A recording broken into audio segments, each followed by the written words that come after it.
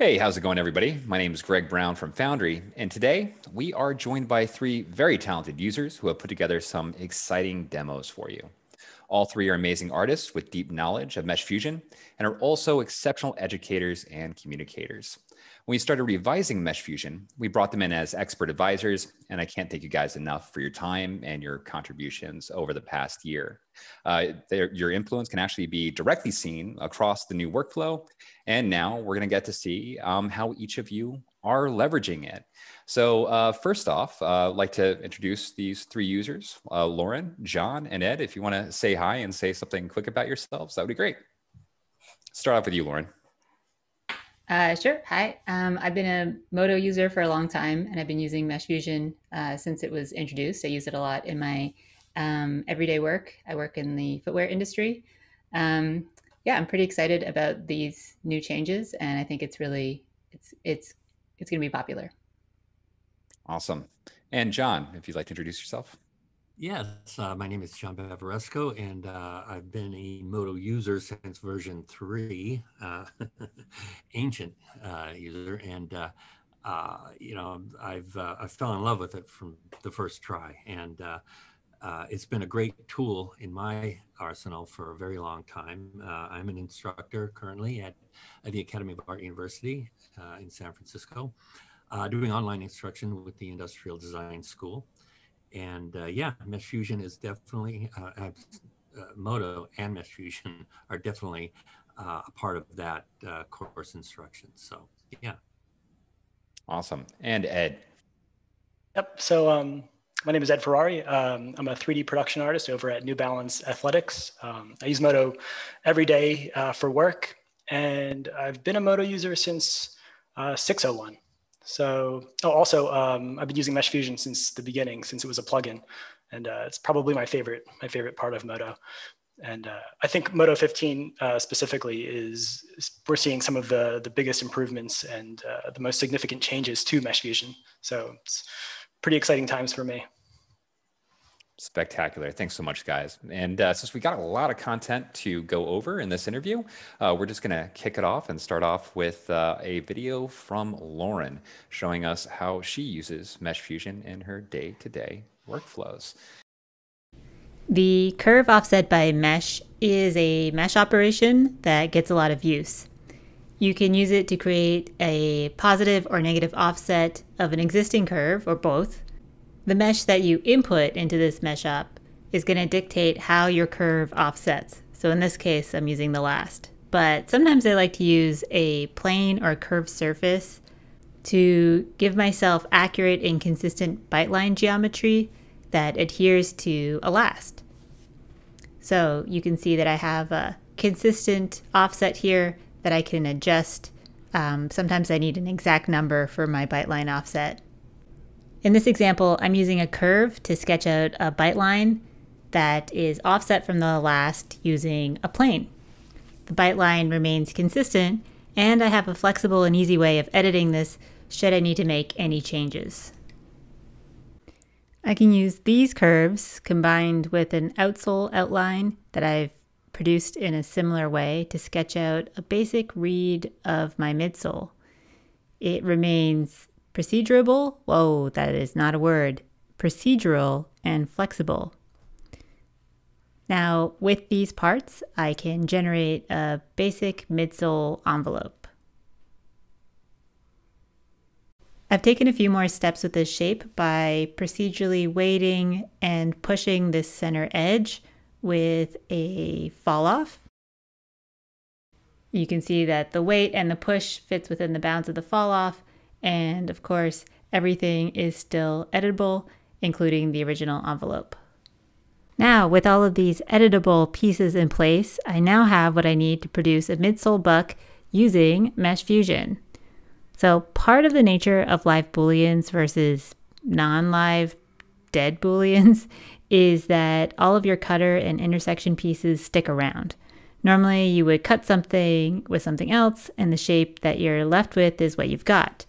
By keeping everything live, you find yourself juggling a lot of pieces that play different roles and have different relationships with those different pieces. That's a complicated balancing act that you have to manage as a designer, but MeshFusion's new workflow helps you manage that by simplifying the workflow and the UI. So for starters, there's a lot less buttons, but at no cost to functionality. I'm pretty happy about that because I've been using MeshFusion since it was introduced. It's a powerful tool, but it's always suffered from a complicated interface and an excess of settings, most of which I ignored because I couldn't figure out what they did. Okay, I'm going to start my fusion with the envelope shape. Clicking on New Fusion creates my fusion item, and when I click away, you can see that my envelope disappears. And you can see that I've also lost my edge weighting. So I'm going to click on the fusion and then enable edge weighting again. You use this select source mode to add to and select from your fusion. As I partially demonstrated before, after you've used a part to trim something or add or whatever, and you click anywhere in the viewport to deselect it, its visibility is disabled and it is out of your way. But I'll show you how to grab these items back again in a second. I'm just going to use this outsole outlined to trim the bottom here. So new fusions are color-coded to indicate whether a surface was made by a trim, intersection, or addition. And if you click on a surface in source mode, it'll select the source that produced that surface. So what this does is it centralizes the process within the 3D viewport, which is where you want to be spending your time anyway, instead of rummaging through your items trying to remember what part cut what from where. I'll show my last step here, which is to subtract the last from the envelope, like so. When I click it in 3D viewport, the last disappears, and you can see that darker color there that denotes a subtraction. If I click on it, if I'm still in source mode, it will select the last. Voila!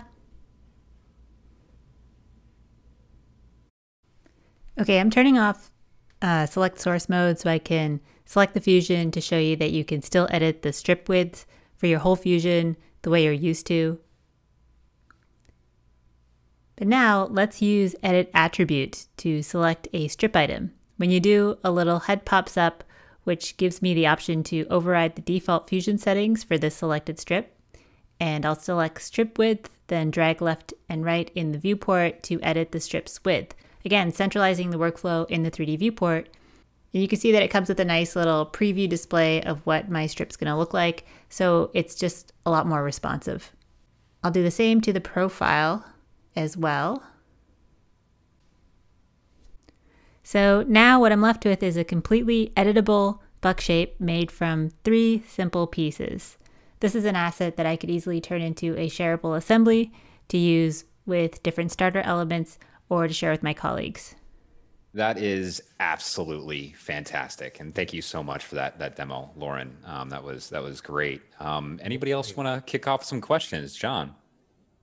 Well, first of all, I did not have an opportunity to play with some of the new procedural operations in Modo 15, but you know, having seen that, I am just chomping at the bit now to really jump into some of those. So yeah. Yeah, Lauren's a master at proceduralism for sure.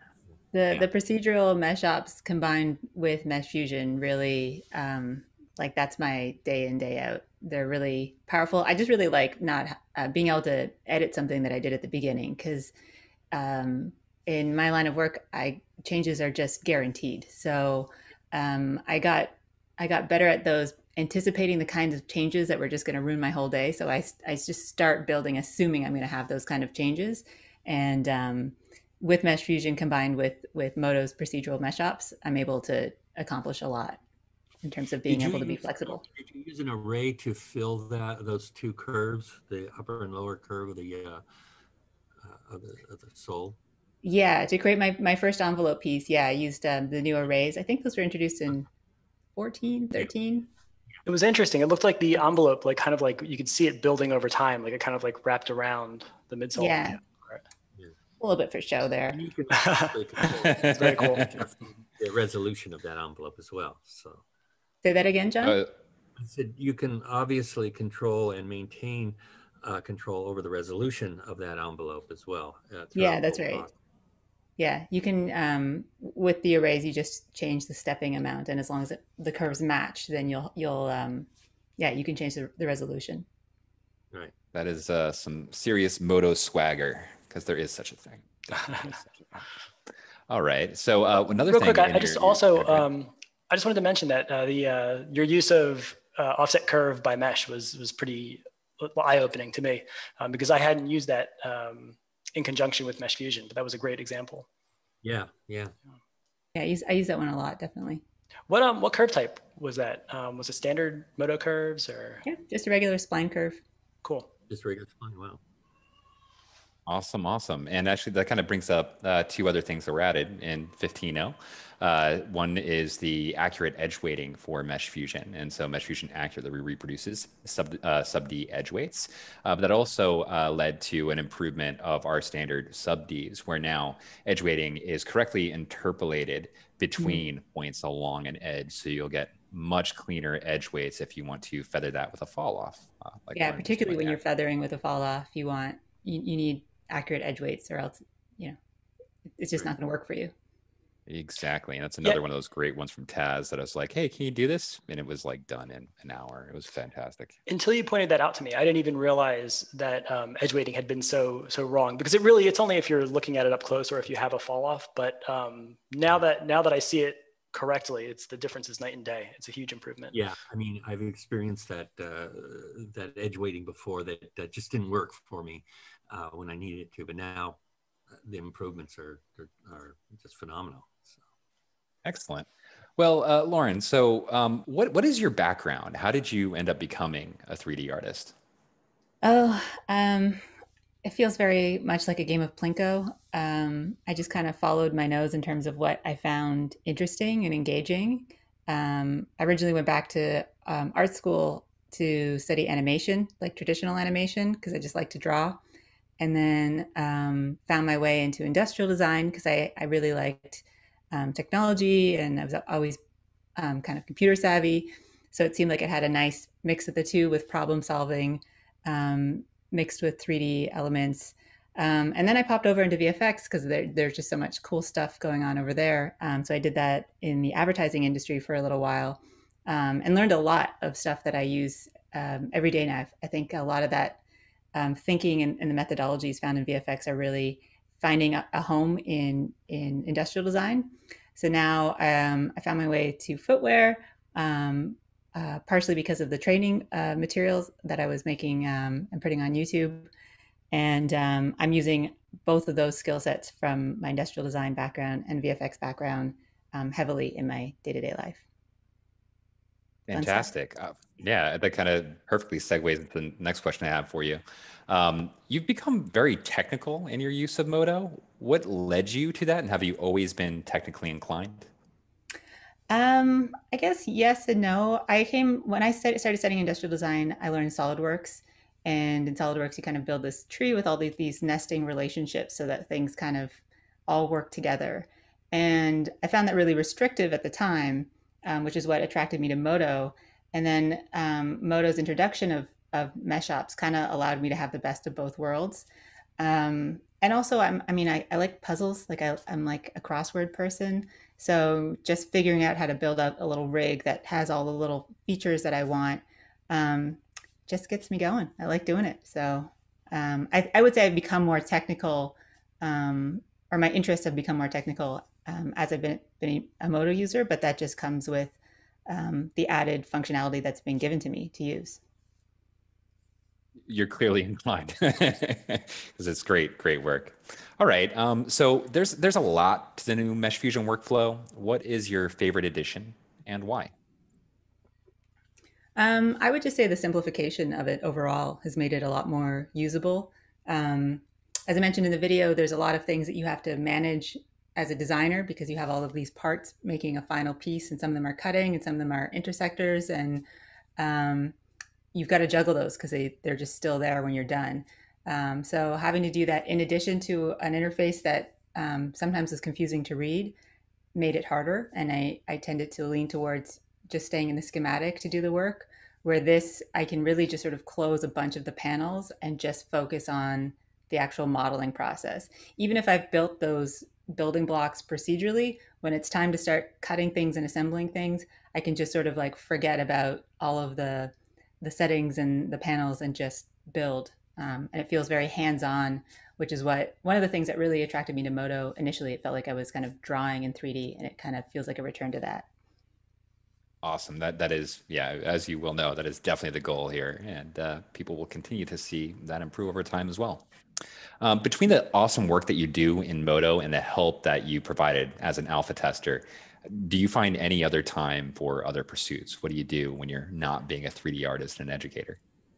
Yeah, actually, because, well, COVID's really brought us all indoors for long stretches of time.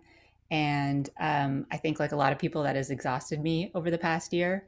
So I've picked up painting. I do a lot of painting outside, like traditional with paintbrush, which has been really therapeutic, and it's gotten me away from my screen, which is really important. And other than that, I like to play sports when I can. Cool. Awesome. And yeah, I definitely look forward to your painting updates on Facebook. It's been awesome seeing you kind of like very rapidly grow as a traditional painter on a digital canvas, I guess. Yeah, a little bit of both. I got an iPad, so that's I mean, it's still a screen, but it gets me outside. And then I picked up a little watercolor set and just kind of messing around, taking little tutorials on YouTube, same way I learned how to use Modo. Awesome. Awesome. Awesome. Awesome. Yeah, I'm All a right. big fan of your the little alleyway you've been painting. Oh yeah, it's your favorite alley. there's just like a pretty alley near my house, and every time I walk by the light throughout the day, I'm like, oh, it's so beautiful. So I keep returning to it to paint it. Yeah, I definitely look forward to your updates, your painting updates. Thanks, guys. They're awesome. Very sweet. Okay. All right. Well, thank you so much for that demo. It was spectacular. And now we're going to move on over to John and take a look at the two demos that he put together for us. One of the things I really like about MeshFusion is its ability to work with curves as trim items. And it's had that ability for a very long time, but over the last few versions, it's gotten really good, especially when it comes to Bezier curves. Now, you can use curves either procedurally, or you can build them in direct modeling tools. You can also add procedurals to curves to control other aspects of the trim itself. So let me show you a couple of ways we can use curves. In this case, we're using Bezier splines, or Bezier curves. And I'm just going to take this front one here, and I'm just going to do a straight subtractive trim with it. So I'm going to, let's see, this guy right here, and hold down the control, and click on the helmet primary, and then just click on the subtractive trim button there. Now, I don't see anything happening at first. In a lot of cases, I found you have to make some minor adjustments to make it show up. So I'm going to select the lower front curve vent there. And I'm going to adjust a couple of settings right here. One is the extrude along the surface normal, and the other one is the manual extrusion depth, because sometimes default just doesn't work for you, so you want to use manual, and you might find that you have to adjust the amount of the depth. For our purposes, 100 millimeters is working fine. So let's try this trim. In models of this sort, this process works fine for the most part. However, what we notice here is that you have a pretty much set draft angle, and there's not a lot of control you have over it just by using a straight extrude. Now, what I want to do is actually control the angle of the vent intrusions.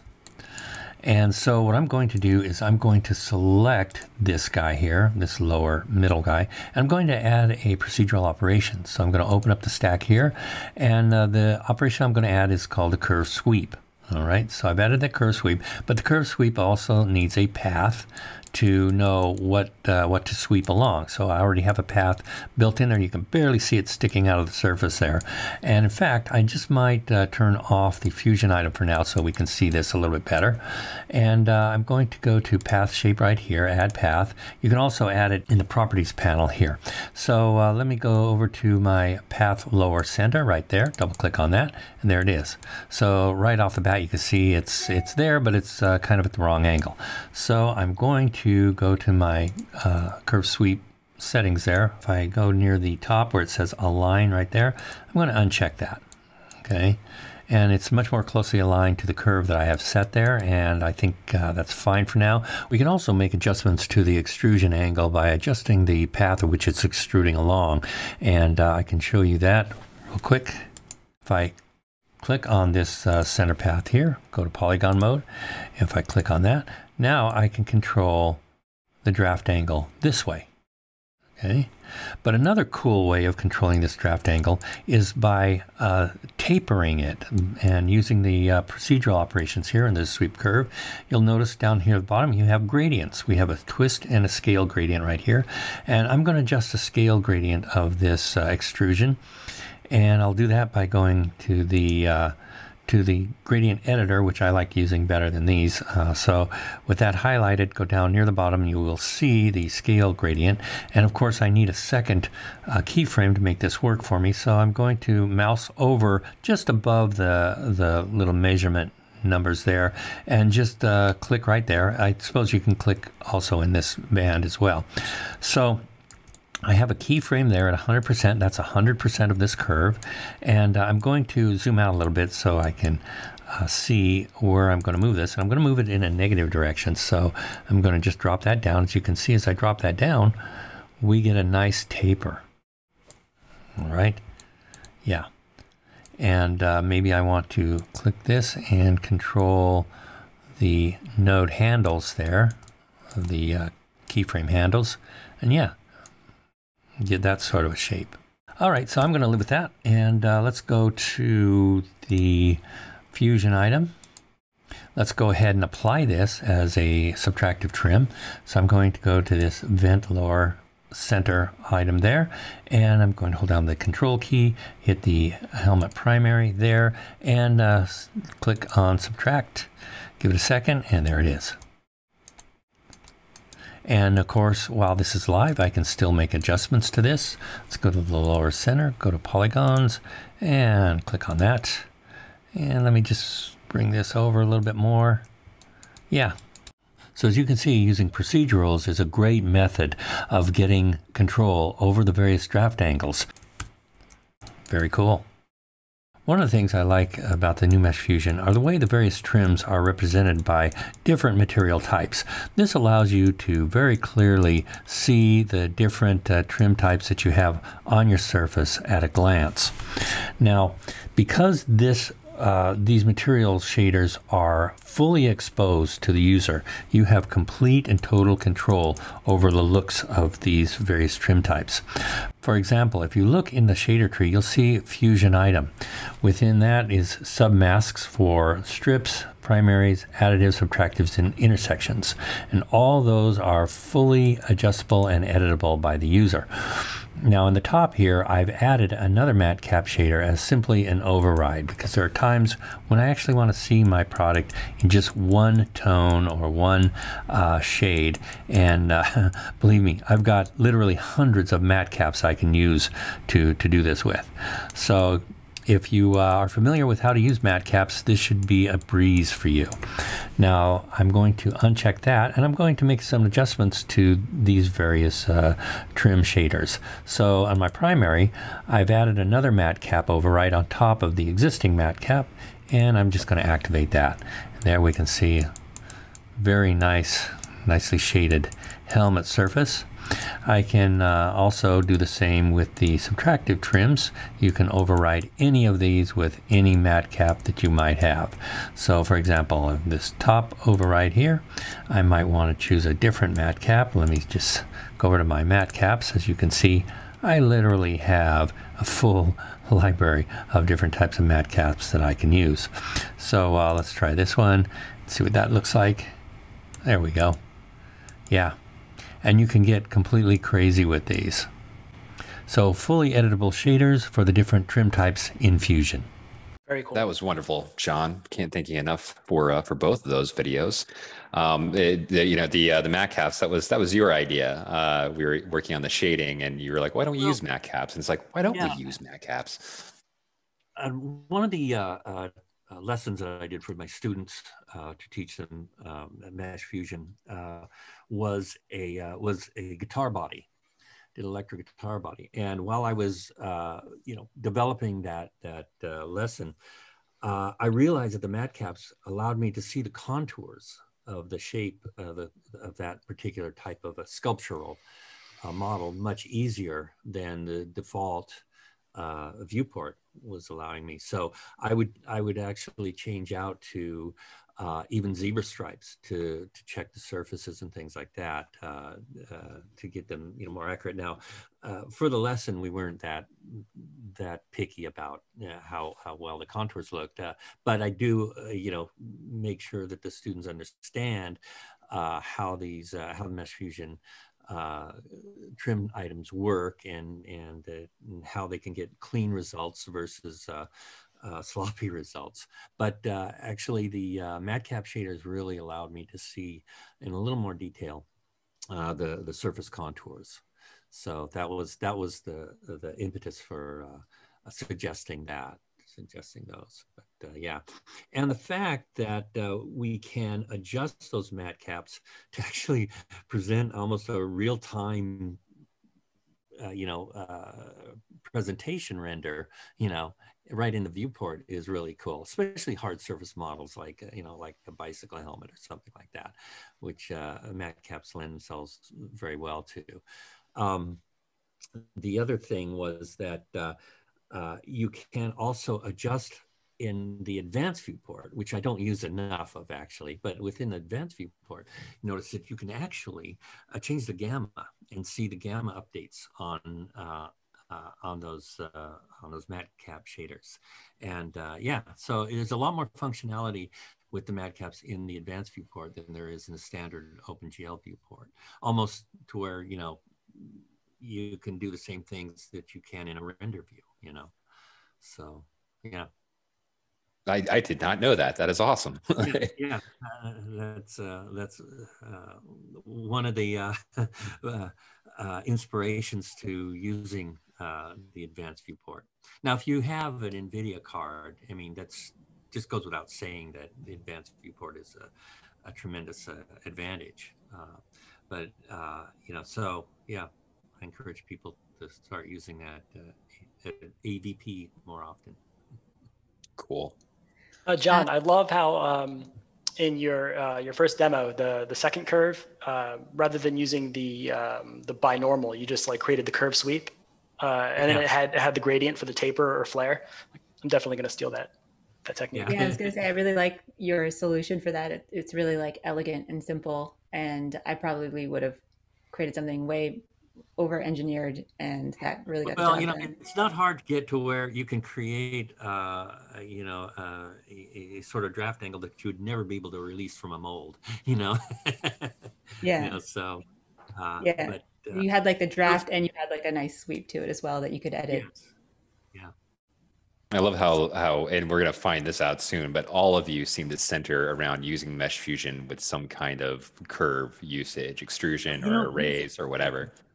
MeshFusion, when I first started using it, we could use curves, but it was just very limited, and a lot of times you felt like you were just kind of walking on eggs, and you get shell shocked after a while. Save before you do this next function, because it might go away on you. But now I'm just brute force throwing stuff at it, right and left, and it's working. It's like, oh wow, okay, that's great. So it's pretty solid now. I mean, much more than it ever has been. It's always been a good tool, and for me, having come from an industrial design background, in a sense, I went to art center and back in the 80s before we had when we were doing markers and chalk renderings, right? And I dropped out because I simply couldn't afford it anymore.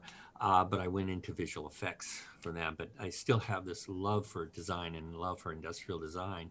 And Modo just speaks to me, in that respect as a designer. And I think it does with most people that have a bent for industrial design. But I think more so, it gives a designer a look that would normally be very difficult to achieve outside of a CAD application.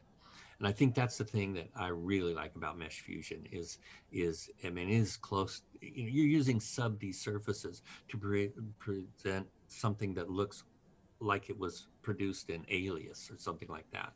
So yeah, I mean, you know, and again, you know, Modo is for really ideation and conceptualization. You know, you're obviously going to have to take your model at some point into a CAD application for manufacturing, but to get to that point to where you can really visualize uh, uh, your ideas as accurately as seeing them, you know, in reality. When you get to some of these nice presentation renderings, it's like I've seen some of these really talented moto artists out there produce products that look like they were photographed, you know, and to be able to get to that point with one package, Moto, is phenomenal as far as I'm concerned, you know. And as somebody who loves design, I like to take everything from just rough napkin sketch to a really polished product rendering, and I can do that with Moto, you know. Phenomenal. So And I really like the Mac app suggestion from you, because I mean, it also led to you basically get the same results in the advanced viewport versus the default viewport, because they both support Mac caps. You get better topology shading in the advanced viewport from 14.2, right? But for the most part, they're very, very close in their representation. yeah, but you can also get shadows too, and you know, ambient inclusion in advanced viewport. So definitely Yeah, can be a you know, plus. and depth of field with 15 update, we do Yeah. have plans. Yeah, we do have Saw some that. more plans for advanced viewport, huh? I said I saw that. I'd been so deep into Mesh Fusion, I missed that update, but I just saw that before this and looks good. Awesome. It is, and it actually was. I saw a comment from somebody like, "Why do we need this?" And I'm like, I get maybe you don't render very often, but being able to just quickly see the effect of shifting your depth of field, and then applying that to a render without having to wait at all is extremely valuable, regardless of how fast your render is, because this will update it for you instantly. So, Hmm. John, you were educated as a designer, like you brought up. And when I first met you, you worked in visual effects, but now you seem to do and teach both. How are they similar? And what is your highest priority when teaching both of these? Well, my highest priority in teaching, I'll take the last question first, is to get across the concepts that Modo presents, or that 3D modeling presents, essentially. And sometimes it's hard for people to wrap their head around certain concepts. You know, I remember when I was learning Photoshop way back when, and I didn't understand what an alpha channel was. Couldn't figure out what's an alpha channel, you know. And when somebody presented to me, like, it is a color zero channel. Think of it like transparency, like a window. It's like, aha, now once I got it, I understood that, and now it really opened up all different kinds of possibilities to me, you know, as an artist. And same with Modo. If you can present the ideas as conceptually to them, so they can understand it on a conceptual level, then they will understand how those tools can be used in what they want to do. And so that's the important thing to me. And so it's not just going through the tutorial and, you know, building the shoe the way I've presented it to them. It's showing them how these tools function so that they can take their ideas and utilize the tool, you know. And one of the things I really stress is to my students is to use Modo every day. Even if it's for 5 minutes, you're sitting with your laptop in front of the TV, do something with it. You know, just, you know, you're training your motor reflexes to, you know, to navigate and to move around and things like that. So it's very simple kinds of things, and don't worry about getting these exotic ideas out right away. Start with small steps, you know, and work your way up. You know, divide and conquer is what I say. Sometimes when they're having problems, and we have to do a Skype meeting, I break it down for them, and I give them those tools to just kind of reduce it to, you know, maybe create a simpler scene, and let's just figure out what's going on with that, you know. John, did they That's ever interesting. subdivide and conquer? I'm sorry. Subdivide and conquer. I'll see myself out. Okay. Because he's a No, dad. you're No, I have exactly. to. That's what I was going to go for. Exactly. I can't even help yeah. myself at this point. Uh-huh. Right. Yeah. We need a weekly dad joke from Ed now. All right. It's interesting that you mentioned do something. That was one of the things you said in there. It almost seems like no matter what it is that you're interested in, whether maybe it's fitness, like when I tried to start exercising again, every day I told myself, do something. Maybe it's just do a single set of push-ups, but do something. And I said the same thing to myself when I learned 3D, because it's that if you work a regular job and you get to the end of your day and you come home and you're like, I don't want to do this right now.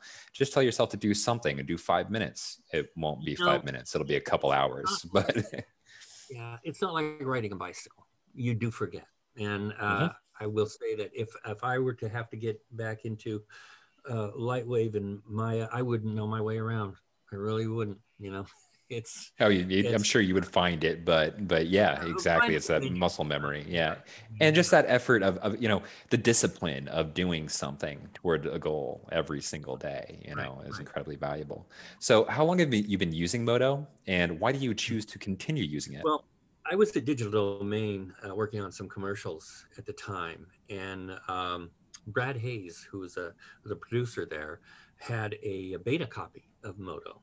And I was there. I think we were working on a Chrysler commercial or something like that. But I said, because I'd seen it before and I thought it looked really interesting. I asked him if I could use it. So he put a copy on my machine and said, I came in the next day and there it was. And so he just gave me a few little tutorials and little hints in how to do this.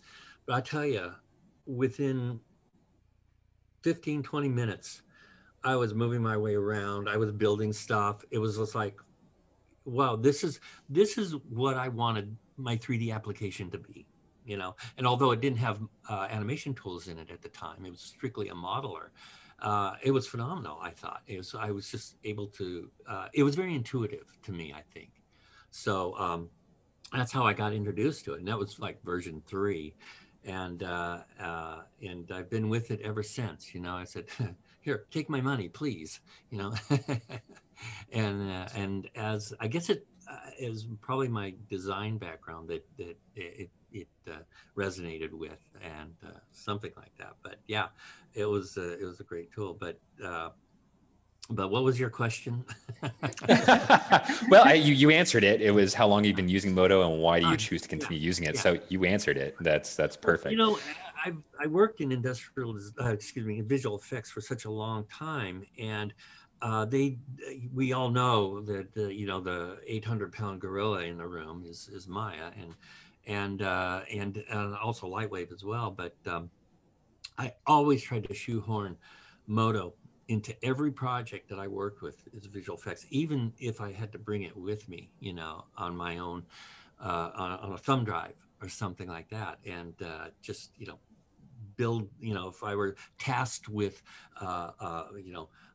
building, an architectural structure or something like that, up comes Modo, and I build it. And then I'd worry about getting those assets into the other applications later for rendering. But yeah, I remember. Cool. Yeah, I actually worked on a show for Discovery Channel, which was about dinosaurs, and I had to model a plesiosaurus, and which is that little a big underwater fish thing, like Loch Ness, and so we were using Lightwave at the time, and I had modeled parts of it in Lightwave, and then I thought, I'm just going to bring it over into Modo and model it. And I finished the model in Modo, and the producers loved it. It was great. And then they needed it animated, and I thought, there's no way I was going to animate it in that version of Modo at the time. It was pre-animation, but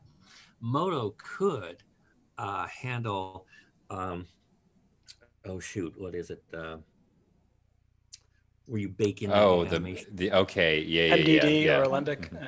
Yeah. Right, it could handle MDDs. So I did the rig and animation in Lightwave. Rigged it, animated it, made it swim. It's going on and on. Then I saved out the MDD, brought it into Modo, and because I really liked Modo's rendering, it was really superior than anything else out there, really, as far as I was concerned. And your eye really picked up on that, and I rendered the animation in Modo. Awesome. Awesome. And last question. How has the experience been for you working with the new MeshFusion workflow? Oh, well, I think the helmet speaks volumes. It was much easier for me to dial in the chamfers and radiuses that I wanted to get. And I think for my students, it's going to be much better too, because from past experience, when they first open up the MeshFusion toolbox, it's quite a bit to look at. And the fact that, you wind up scrolling just to get to the bottom of it is something that students really don't like to do. They don't really like to be overwhelmed with something at the very beginning. So I think the new workflow is a godsend, really, and it's a top to bottom workflow. It's very logical, and yeah, it just works for me. Awesome. Awesome. And more to come. Yeah. Even though it looks reduced, all the tools, all the functionality is there. It's just tucked away where you don't need to access it right away. You don't have to look at it. Yeah, slowly exposed. And one of the things that was great about having you guys as a team to help with, designing this new MeshFusion workflow is that we're not just getting your input. All three of you are educators, and so was constantly getting input from all three of you about what other people who your training's experience was, and that was incredibly valuable. Yeah. Well, awesome. I've been around to not just training students at Academy, but I've trained seasoned designers as well, from Honda and Tesla and Mercedes-Benz. I've trained their design teams. I've trained, Bell Helmets, Specialized Bikes, to name a few. And they all have very similar sort of reactions to Modo. It's like, this is great. Where has this been all my life? Awesome. So. Awesome. All right. Well, thank you so much. And Ed, we now are going to play your video and take a look at the complexity that you are known for. This fabulous scene that you put together. Hey, this is Ed Ferrari. I'm a 3D production artist at New Balance Athletics. And in addition to using Modo every day at work, I'm also a Modo enthusiast, and I use Modo to create art in my spare time. While Modo 15 has a number of key improvements that are making my work life easier, there's one feature in particular that I feel is a massive game changer when it comes to creating complex designs. This feature has to do with MeshFusion source items and the strips created by those source items. This feature is seemingly inconspicuous, but it opens the doors for some things that were not possible in previous versions of Modo. The name of this new feature is Strip Per Intersection. So I'm going to demonstrate how it works, and I'll explain the benefits of its inclusion in Modo 15. But before I move on to something as complex as what I'm showing on screen right now, I'm going to start with a very basic example, just so we understand the premise. Here I have a Bezier curve. It's the Foundry F dot logo. And it consists of some sharp angles and the dot, which is just a circle with no sharp angles. So I'm just going to work to the point where I can show off kind of the new feature in Modo 15, the strip per intersection. So everything I'm about to do is basically available in Modo 14.2. I'm going to select this cylinder, create a new fusion item, and then I'm going to select my item with the Bezier curve, and I'll shift select the primary. But before I do that, I have to select the fusion item and make sure I have select source mode enabled. So I'll select the primary, and then I'll shift or control click on the Bezier item, and I'll just apply primary. And what that does is it creates this kind of wall effect. So we're getting this embossing effect. Now we have a little open area here, and there's no cap, but we can definitely solve that. Let me just enable wireframe. So I'm going to use this cap geometry, which is just this kind of slightly rounded cylinder. to create the cap. But before I do that, I need these walls here to intersect with this cap geometry. So I'll come over to the Bezier curve item and I'll enable manual extrusion depth, and then I'll bump the extrusion depth up to 400 millimeters from the default 100. We're not getting anything poking through, but even if we were, the cap geometry would handle that. So with the cap geometry selected, I'll shift select the wall here, and that will select the item with the Bezier. And the reason I was able to select the geometry in the viewport is because we have select source mode enabled. So that's new to Modo 15. So with both of these selected, I'll just choose apply intersect trim. And it looks like it worked on the dot. So now we're getting that nice cap created by the intersecting geometry, but it's not intersecting the F. Now I happen to know that if we were to select the curve here and move it around a little bit, it would work. But something else that will work is just enabling sharp Bezier corners. And what that will do is it will actually create a strip anywhere there's a sharp corner on our Bezier curve, because currently it's not creating a strip perpendicular to the curve or vertically. So before I do that, I'm going to change the Bezier corner angle from 45 degrees, which is the default, to 11.25, which is a quarter of 45 degrees. And what that does is it just makes a sharp corner at a lesser threshold. So now here we have all of our strips. Now here is that feature that is new to 15 that I think is a huge deal. It's the strip per intersection feature. It's new in 15 and it's left off by default, which is, in my opinion, the way I plan on working all the time. I want to leave it off. So let's have a look at what would happen if we were to turn it on. And we're going to not just turn it on the Bezier curve, but on all of the Fusion source items. So we'll enable that. So with this enabled, MeshFusion is behaving the way it did in all previous versions of Modo. So if I actually toggle this arrow so we can see the child items of the Fusion item, and then shift click on the arrow next to the strips, you can see all of the strips that are generated. Now this Bezier curve is pretty simple. It's not very complicated, and if you look at all of the strips that are generated by it, it's pretty, it's already a lot. So you can imagine if we were working with a more complex Bezier curve, we would have a lot more strip items. I've worked on scenes where you can have like almost 10,000 or a little bit over 10,000 strips, and that causes performance issues. It's just too much geometry for any software package to handle. So here is the actual strips, and we're going to look at what this new feature actually does. So I'll deselect the strips. I'll turn off isolation mode, and then on these Fusion source items, I'm going to disable strip per intersection, which is how Modo 15 behaves by default. And now let's again look at the strips. So now we only have 3 items here. So you get a strip item for each corresponding Fusion source item, which is, it's really great. It still gives us the ability to change the strip width on a granular level, but not a super granular level. So I can still change just the strips that are associated with the cap, or I can just change the strips that are associated with the sharp corners. And you still have the ability to change just individual strips, but you have to have the strip per intersection enabled for that. But I think this is huge when you want to work on more complex shapes. So I can still override the defaults, and then I can change the strip width to something like 12 millimeters, and then we get this sort of effect. We get nice kind of procedural bevels, which for all intents and purposes, that's exactly what a strip is. It's just a procedural bevel that occurs at intersecting areas of geometry.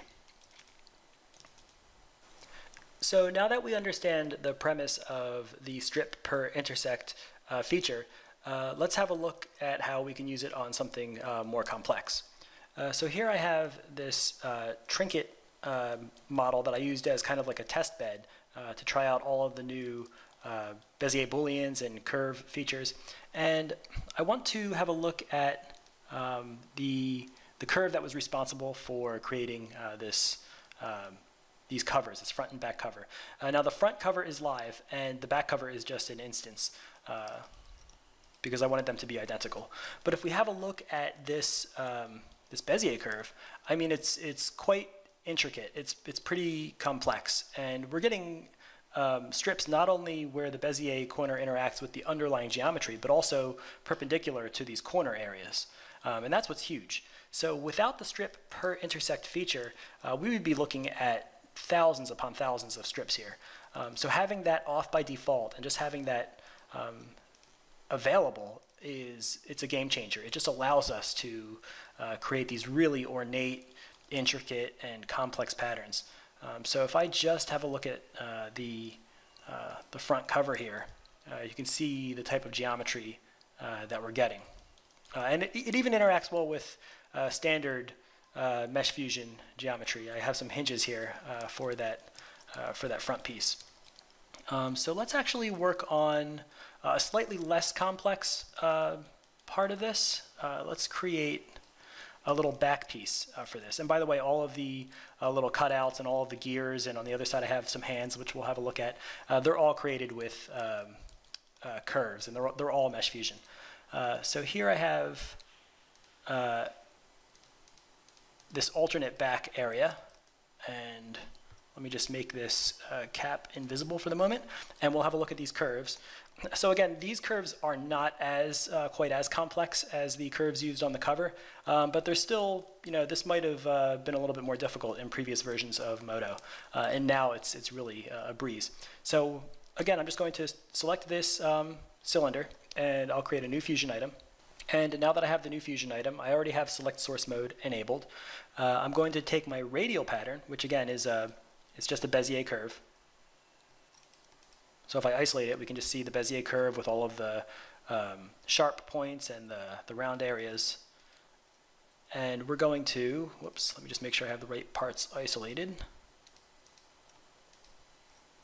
And I'll make sure I have select source mode enabled. And with the radial pattern selected, I'll shift select the primary, and I'll just choose apply primary. Okay, so that's giving us some extrusion, but you can see I always look at these as kind of like buildings, and I know that if I have some tall and some that are short, it just means that I don't have manual extrusion depth enabled on the Bezier curve item. And I can even see that we have some poking through, which is fine because we have cap geometry that's going to prevent that from poking through. So first I'll enable manual extrusion depth so that everything is uniform, and then I'll also increase the extrusion depth to something like 300 millimeters. So that made everything a little bit taller, and it also caused it to poke through the bottom. Now I'm going to introduce that cap geometry.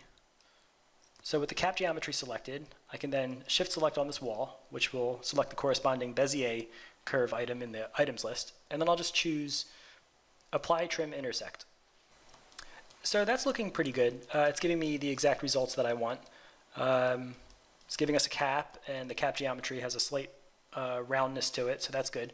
The one missing piece, in my opinion, is the strips perpendicular to the Bezier curve. And having that will kind of solve this area here where these strips are kind of a little bit weird. So let me enable that right now. I'll select the Bezier curve pattern, and then, oops, I accidentally brought everything out of isolation mode. So let me just undo that.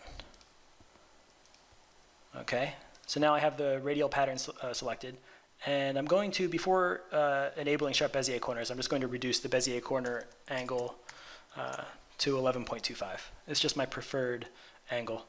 And then I'll enable sharp Bezier corners. Okay, so now we have some nice strips wherever we have a sharp angle. So that's looking really, really nice. Now what I could do is come over to the fusion item, and I can change the strip width for all of the strips. So I'll change that to something like, let's do 6 millimeters. Okay, so I think that's looking pretty good.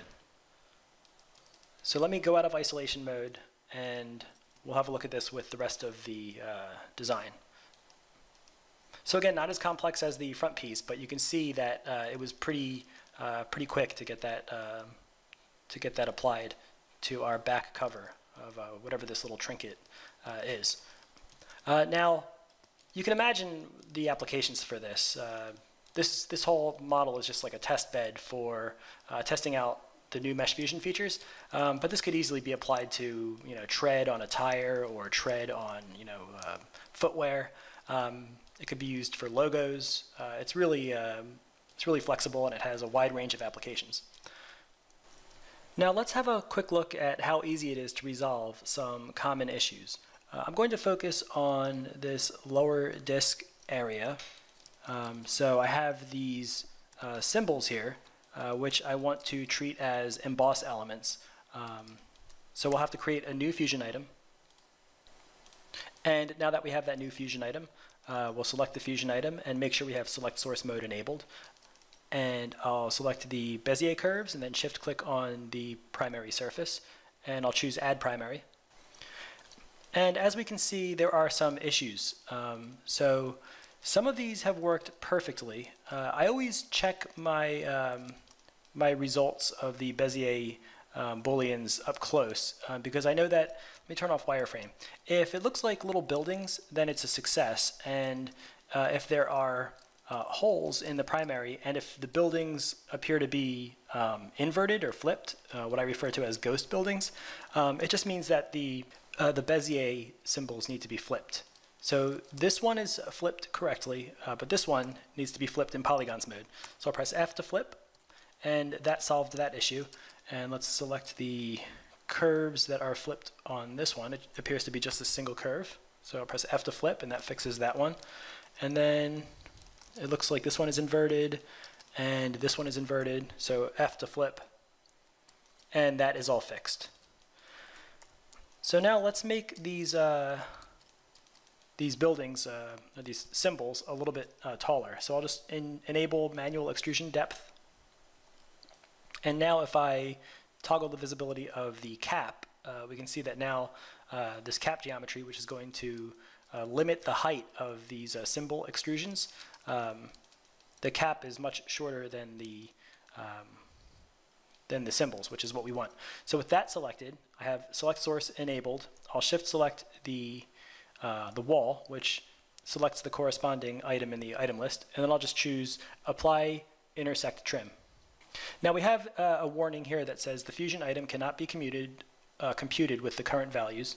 I'll click OK, and this just can be fixed by simply enabling sharp Bezier corners, but first I'm just going to decrease the Bezier corner angle to 11.25, and I'll enable sharp Bezier corners.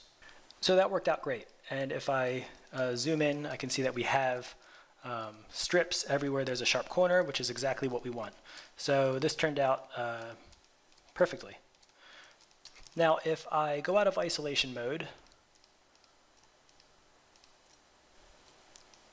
we can see how this all interacts together. Let me just toggle off the cover. And there's a slight problem here. I have this geometry here, which is created from this curve. This curve is responsible for this hand, which is supposed to kind of revolve around the center point of whatever this is. It's like some sort of timepiece. But the hand is actually, it's going to kind of, it will bump into this piece right here. So there's a few ways we can fix this. Let me just take all of this and I'll isolate these pieces as well as these pieces, just so we can look at them together.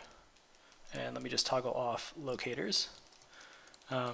So I basically want to make this shorter or this shorter, just so this arm will clear the symbol.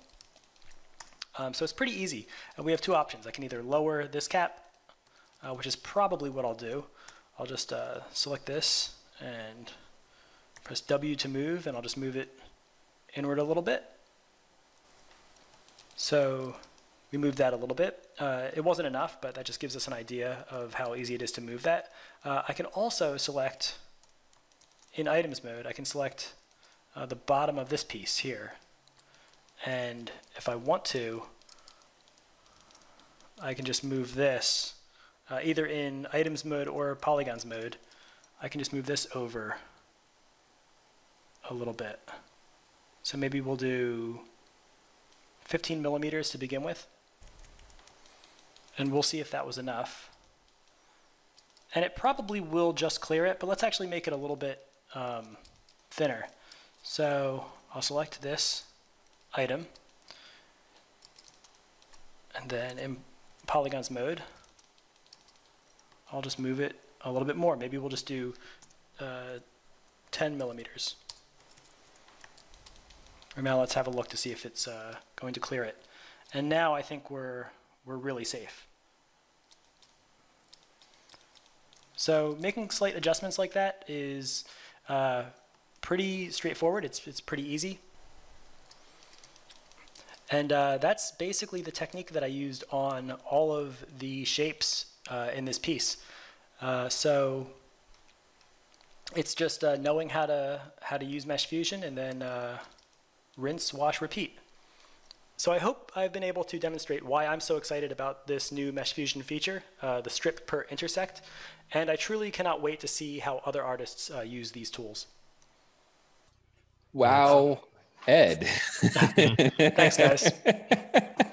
Thank you, guys. If it's not painfully obvious from those videos, Ed has definitely been the MVP of MeshFusion testing for this last version, in terms of like stress testing and testing in general, and just like he's obviously a bit of an insane person to approach something like that. I don't think he hammers on it the way you do, Ed. Yeah, like that's like people should feel some confidence in this update, given how thoroughly Ed has gone through this.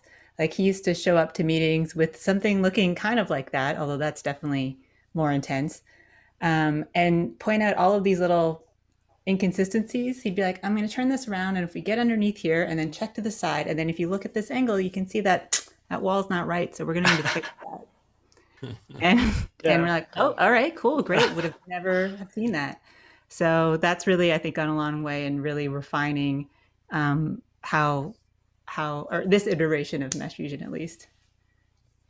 You know, really has. Ed, you just did an amazing job with this. The one thing I'm going to caveat there is you guys are all MVPs of the testing on this. You guys have all been a humongous help. I'm sorry, go ahead, John. I look at that, what Ed's done, and it's what I say about MeshFusion, and it's a game changer in a real sense for Modo. I mean, it brings it to a new level of usability. How else would you have modeled that? There's no way you could model that in sub-D surfaces. There is no way I can see you can produce that. And the fact, here's the other thing, that MeshFusion is quick when you start doing stuff in it. You know, I actually started modeling the interior headband of the helmet, and I just thought I'm just going to do it in traditional subdivision surfaces, but there are all these little holes and stuff in that headband, you know, to keep it more optimal, you know, as far as weight goes. And I started modeling those in subdivision surfaces, and I go, you know what? Screw it. I'm just going to go MeshFusion with this thing.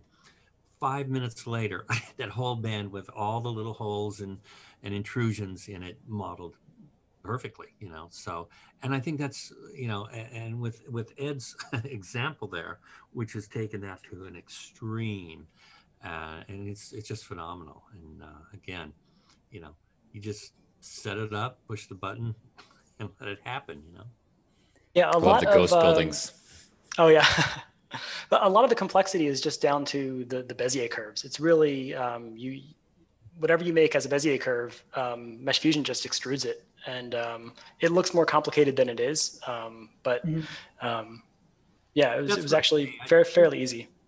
Yeah, you spend a good 90% of your time in the modeling process will be spent building the trim objects, you know. The Fusion thing just kind of takes care of itself.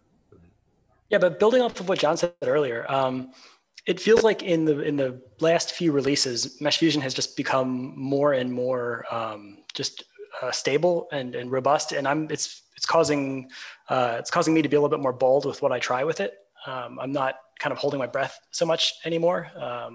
I kind of, maybe I'm taking it for granted, but I kind of just expect it to work now when I do something. Yeah, a positive side effect of revising the workflow was tearing a whole bunch of things out and then having to fix all the things we broke by tearing other things out. And so, yeah, I think it did lead to a much more robust MeshFusion, but this is the beginning of actually revisions that will lead to more robustness. Mm-hmm. Something you'll probably touch on later, Greg, is all of the work with curves. Ed's really turned me on to using curves, and I don't know if people picked up on it in the video, but using curve extrusions that later get capped by something else. That's something that Ed really hammered on at first, and I always just kind of thought he had a weird way of working with MeshFusion, and that was just his thing. And he kept really pushing on like this idea of strips on everything. And then it finally kind of clicked for me. And you can see it in the video that I made, where I use a strip to trim the bottom, but that trim was also creating the cap geometry for the top and the bottom of the midsole shape that I created. And that's a really powerful, simple thing that you might not, I mean, I certainly didn't pick up on it right away, but it allows you to create a lot more complexity and density, and it allows you to stay working in curves, which can be really easy to control, as opposed to building intense whole airtight cutting pieces of geometry. You can just really sculpt things with curves, which is a really intuitive and flexible way of working. Nailed it, completely nailed it. And yes, there will be more comments on that a little bit later, and many more comments on that in the no, that's a good segue. Many more comments on that in the months to come, years to come. It really did identify something very special and unique there. It is just interesting how we all gravitated towards curves, just kind of naturally. And it seems like some of us were using the standard Modo curves, the spline curves. Some of us are using Bezier curves, and MeshFusion just chews through it. And certain curves have their strengths with MeshFusion. Like in order to get the sharp Bezier corners, you need to use the Bezier curve. But it's just a testament to like how far MeshFusion has come. Just how you could take something that wasn't in the early days, you couldn't use curves with MeshFusion, and now it's just that implementation, like the ability to just take curves, and now you can do kind of like what Thomas was alluding to. You can have like profile fusion, where you have like a top profile and a side profile or a front profile, and where they all kind of intersect with each other, that intersection area is kind of like your form. Mm-hmm. Yep. No, then it's an intuitive way for people to work, and it's something I want to see happen more often. And one of the things that you changed my perspective on, and I started here just before the first MeshFusion came out, and we were all like sub-D booleans. This is amazing, and that's what we focused on. But then you kind of re-articulated that, saying like, that what's actually special are the strips, and that was a complete shift in thinking for me. That observation from you. It was a fantastic observation. That I think strips are essentially, the way I look at it is, I think I mentioned it in the video, they're just procedural bevels, and they occur where you have some geometry intersecting or interacting with each other. And they're pretty robust. Once you have your main setup, you could change the profile of them to some degree, whether you can make them like a flat chamfer or more of a rounded bevel. It's they're super flexible, and I just always look at them as just bevels. There you go. And I think the only problem that we have now really is implementing all the ideas that you guys have had, because in the past year, a lot of these conversations like this about strips and stuff have led to other ideas, and so we've got our plan pretty well laid out for us as far as the future of MeshFusion and how that'll affect other things. So really quickly, Ed, how did you become involved in 3D, and what attracted you to Modo? Sure. So I had it's been a long road. I had kind of a traditional background. I loved drawing, painting, sculpting as a kid. And then when it came time to go to college, I chose computer animation. And the software that we learned on wasn't Modo. And I just found it to be a little bit too technical, and I wasn't really feeling like an artist. And I basically buckled down and just toughed my way through. I graduated, but I told myself, like, I can't see myself doing this as a career. It's just it's too removed from being an artist. So I moved to California and I got involved in film and television. And I was just working like odd jobs. I was doing everything from like being a photo double and a stand-in to working as a background actor and doing production assistant work, like just random stuff. But I still kind of liked 3D. I think it might have been ZBrush kind of brought me back into it. And then I noticed some really good renders being done. And I was like, where are these renders coming from? And that's the first time I heard of Modo. So it was actually rendering, which kind of led me to Modo. And while I was in Los Angeles, there was a SIGGRAPH in Anaheim, which is Orange County, right next to Los Angeles County. And I went there and I went to at the time, the Luxology booth, and they were having like a sale on Modo. And I just kind of rolled the dice and took advantage of it. And when I modeled in Modo for the first time, I mean, just being able to cut, copy, paste polygons, like that was unheard of from the package that I'd come from in college. And, I just, that was Modo 601. And I was floored with how much I enjoyed the modeling. It was incredible. And then I think 701 is when MeshFusion was introduced as a plugin. Mm-hmm. And that's when I got really into the P-Fusion toolkit, which is kind of almost very similar to what we have now, but it was using B-spline curves. And I started making some like, I was uploading videos to like Vimeo and YouTube, and then I got involved with Pixel Fondue. And that's what kind of led me, to Foundry. I was a Modo evangelist for a while. And that eventually led me to New Balance, where I'm a 3D production artist. So it was kind of like a winding road, but ultimately, it was Modo that pulled me back into it. Modo just made me and the funny thing is, what I initially was turned off by in other software, which is the technical aspect. That's kind of where I'm definitely not as technical as Thomas. I don't do like as complex things. I want to, but I'm not quite there yet. But that's kind of what I've gravitated towards in Modo, is working in the schematic, using more procedural and less direct destructive modeling. Very cool. All right. So your vision for MeshFusion is unique, and you have significantly helped drive our priorities. Can you explain what you think is the most unique about MeshFusion in general? Yeah, definitely. It's for sure the strips. The strip interaction is key. I mean, I think MeshFusion was initially kind of thought of as just a sub-D Boolean kind of.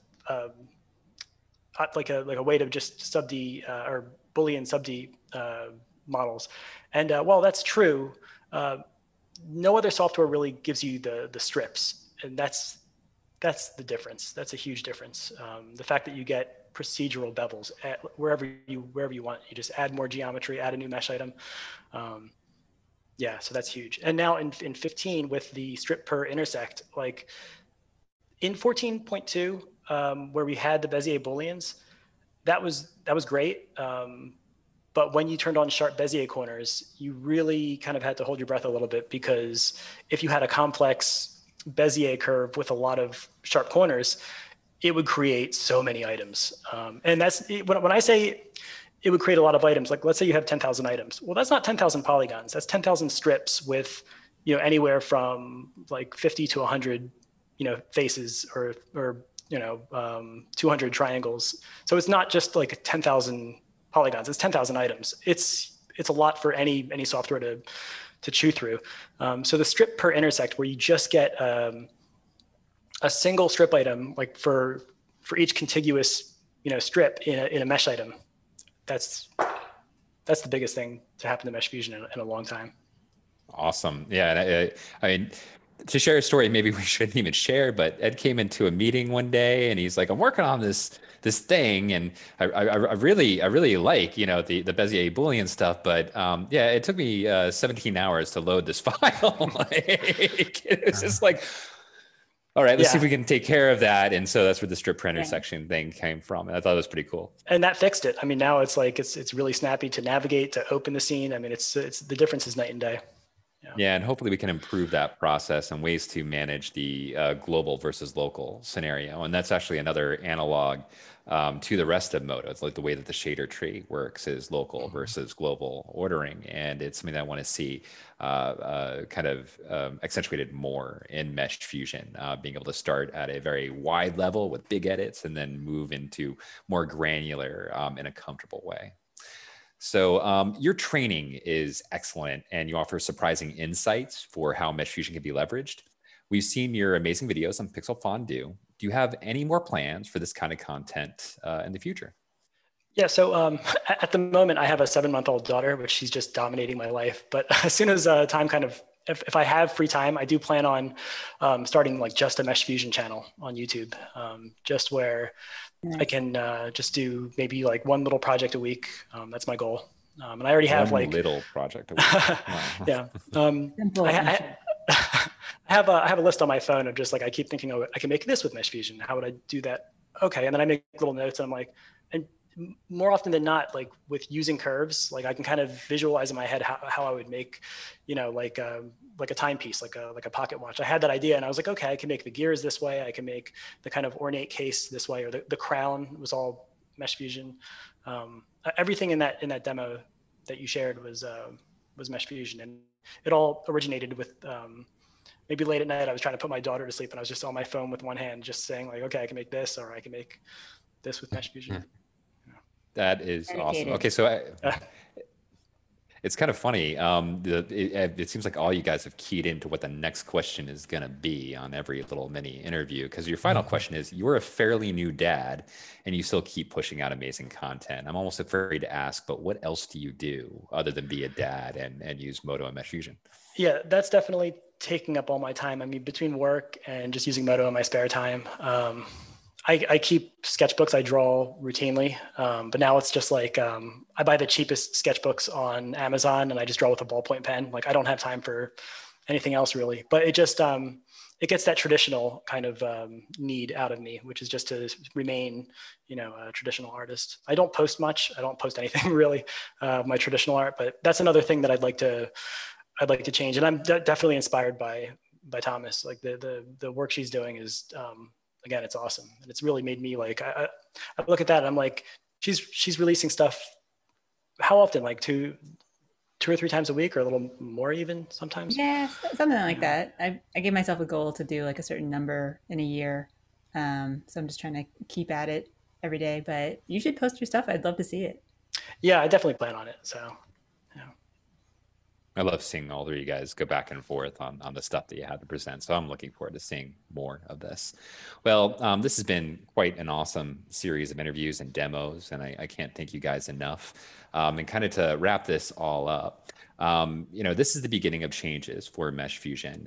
It was a lot of effort to completely revamp the workflow, and it led to a lot of stability and even performance improvements. But there is a goal behind this, and this was the foundation of basically new workflows in Modo. These are things that I can't fully elaborate on, and I've struggled recently to try and express what it really means. But what we want to do is we want to try and make modeling easier for the average user, and at the same time enable more advanced users to be able to leverage these tools in more advanced and performant ways.